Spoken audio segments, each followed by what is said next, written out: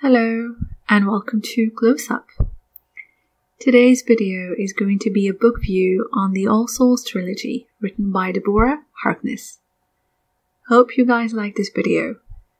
If you do, don't forget to give it a thumbs up and subscribe to my channel. It would mean the world to me. Let's get started. The All Souls trilogy takes us into a world where vampires, witches, and demons exist. And no, this is not a similar plot to Twilight. This is a story that stands firmly on its own 2 feet.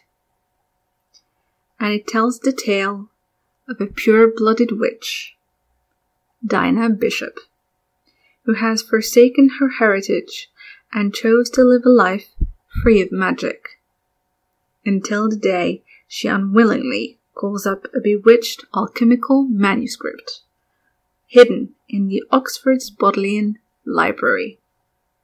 This incident will start a chain of events through which Diana will cross paths with other creatures, each with a hidden agenda, and finally discover who she really is.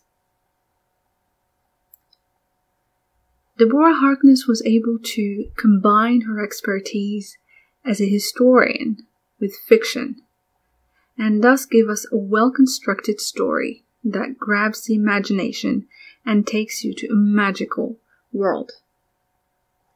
I urge you to check this trilogy. Trust me, you will not be disappointed. The first book in the series, A Discovery of Witches, is currently available as a TV show. It stars Theresa Palmer and Matthew Goody, 2 actors who were able to portray the characters to perfection.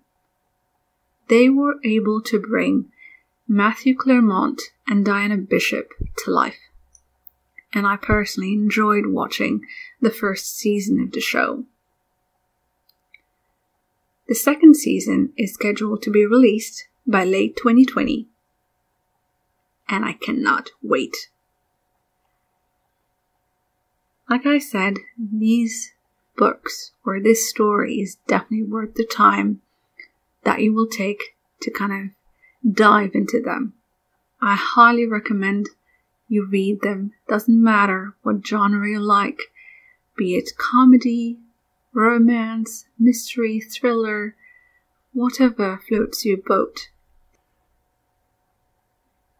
And this brings us to the end of the video.